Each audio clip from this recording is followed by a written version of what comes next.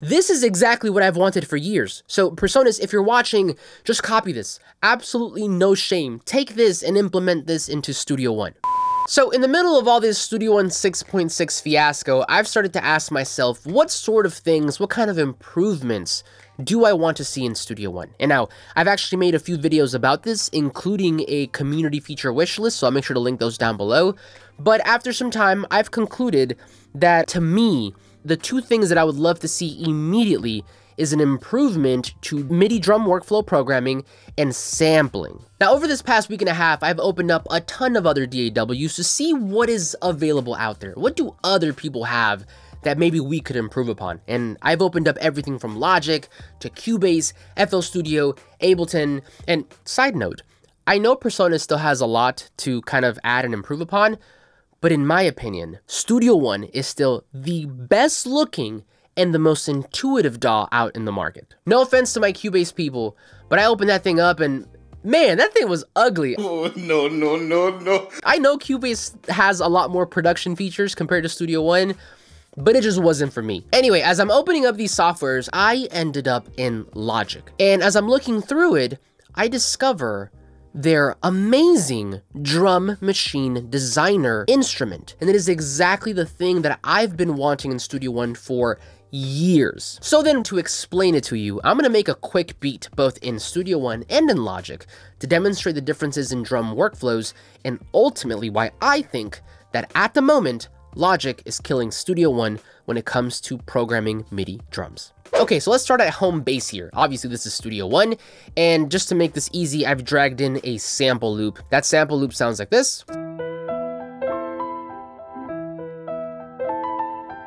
So to program drums in Studio One, the easiest way to go about this is to bring up an instance of Impact XT. Now, Impact is our native drum machine, drum programmer, sequencer, whatever, and it's very reminiscent to a machine or like an MPC because you have a 4x4 grid where you can load in different samples to be able to play or to program. Now, although you can choose to load in samples that Personas gave you when you downloaded the software from this menu, you could also drag in your own samples, and that is exactly what I'm gonna do today. So I'm gonna go over to the Files tab here on the browser, which is essentially a bridge between your computer and Studio One. So this is an external hard drive with all my sounds, and I'm just going to drag in a few different samples. So we have a kick here, a hi-hat, and let's bring in a snare. Here we go. Perfect. Now, once you get to this point, you're gonna have your samples here on the pad. And if you have something like an Atom, they'll also pre-map to the pads.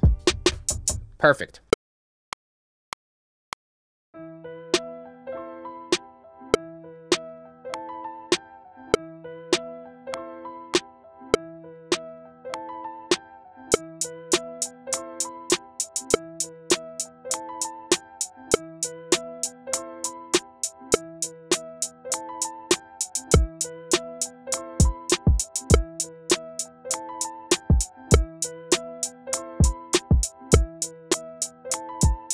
Once you have your drums recorded here, we can open up this MIDI event. And if you're someone who likes to quantize your drums, you can just press the letter Q and magic. Okay, so pretty easy, right? We just recorded 3 basic drum sounds and everything sounds great. But hear me out. Now, the first thing I consider is that on Impact, every pad here is mapped to a specific note in the note editor. So for example, here the kick is on C1, the snare is on C#1, and so on and so forth. Now we can see this further if I open this up and I go over to the piano roll here, or the piano view as Studio One calls it, right? Perfect, and if I go over to the drum view, same thing.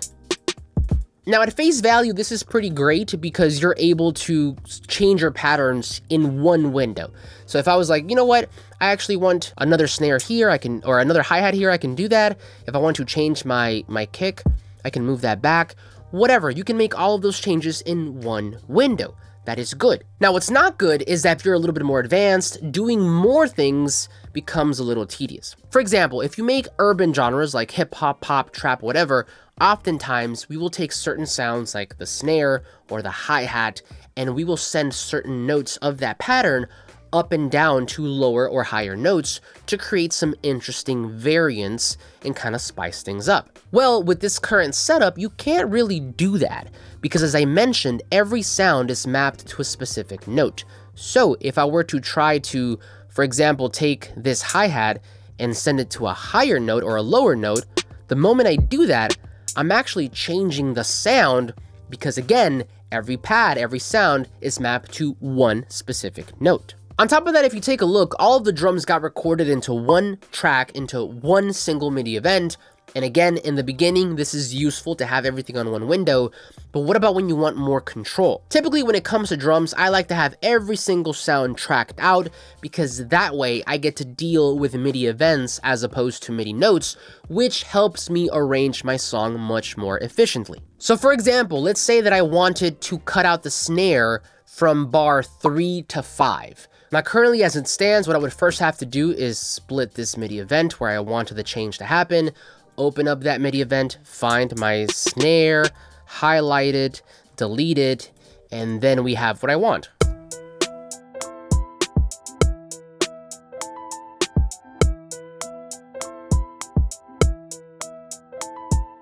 However, to me, that is incredibly tedious, and I'd rather work with MIDI events completely because let's say, for example, that this entire track was a snare, then to make those quick arrangement decisions, I can just mute that event or delete it completely. It makes the workflow for arranging so much quicker. So let me show you how I kind of fix these two things to be able to do what I want to do with Studio One. Now, when it comes to separating tracks, that one is relatively easy. All you have to do is basically right-click on the MIDI event, go down to Instrument Parts, and then explode pitches to tracks. Now from here, as you just saw, all of the pitches were sent to their own individual tracks. And then from here, all you have to do is basically just rename them because Studio One does not do that for you. But effectively, you have everything here mapped out, tracked out individually.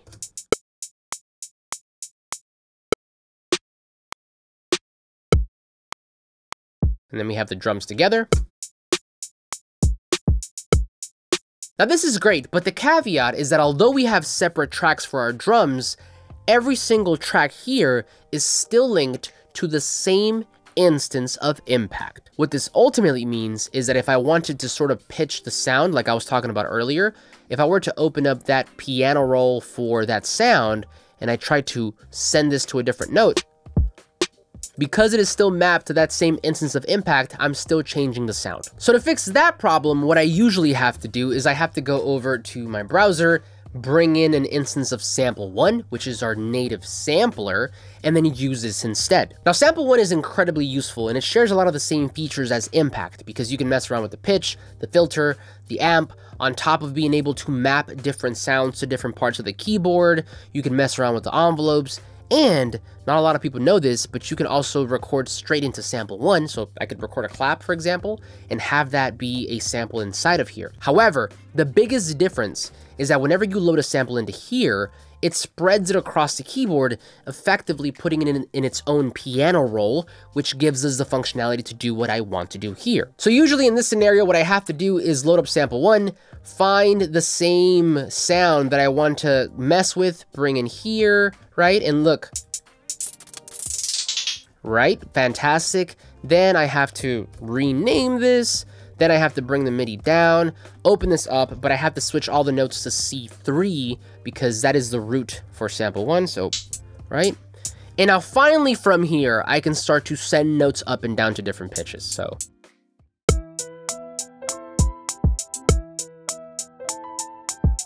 Maybe add one here.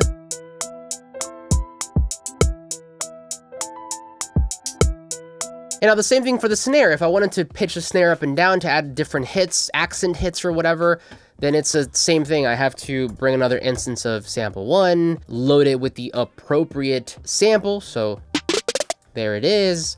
Bring the MIDI down from the impact, send it up to C3, and then start to add my different accent hits.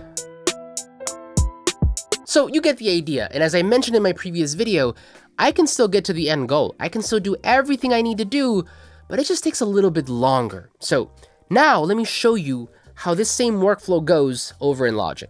Okay, so here I am in Logic, and like before, I have the same sample loop, but what I also have in front of me is their drum machine designer. Now, if you take a look here, this looks very identical to other drum machines. You have the 4x4 grid, and you drag in samples in the same way that you did in Impact. I basically just drag them in and we get sound, Now, the first thing that I want you to notice is that they have the same functionality that we have in sample 1, but within this virtual instrument, and I think that's genius. Now, aside from that, you'll also notice that at face value, this looks and works identical to Impact because every single sample is mapped to a specific note. So again, kick is on C1, the snare is on C#1, the hat is on D1, and so on and so forth. So I am ready to go to record my drums, so let's go ahead and do that.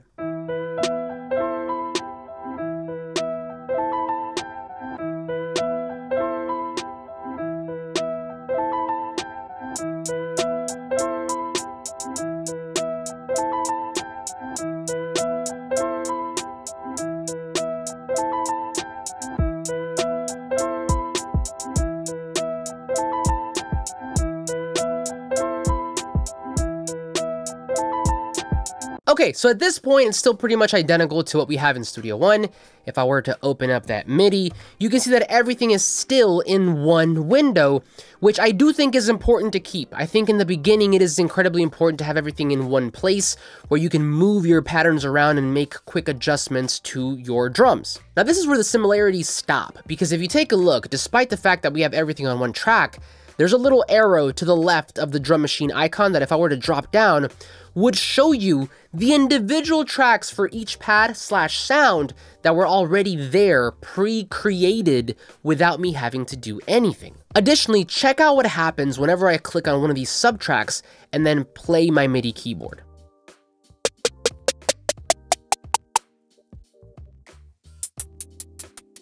As you can see, every individual subtrack here has its own independent piano roll, giving you way more control as to how you want to program your drums without having to go through all these workarounds. For example, I can choose to program all my drums into one single track, and then if I want to separate them later, go over to right-click, convert, and separate by note pitch. Now, this looks identical to what we had in Studio One, but again, the difference is that if I were to go to any one of these tracks, every single track here has its own individual piano roll. So now I can simply add more notes and pitch them up and down to however I want. Right? I can just...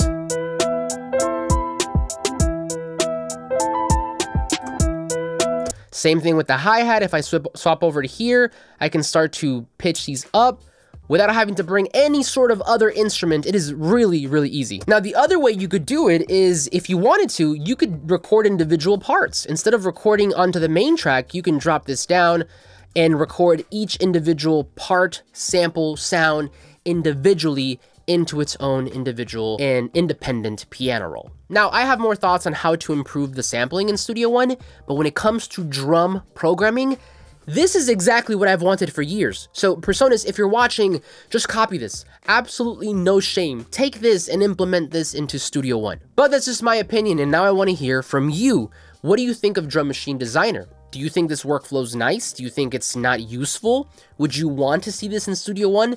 Let me know in a comment down below. Now, I don't know if we're ever going to get something like this, but in the meantime, if you are a Studio One user and you want to learn how to program your drums using what we have, then I do have a video that covers that in more detail, which you can watch right over here.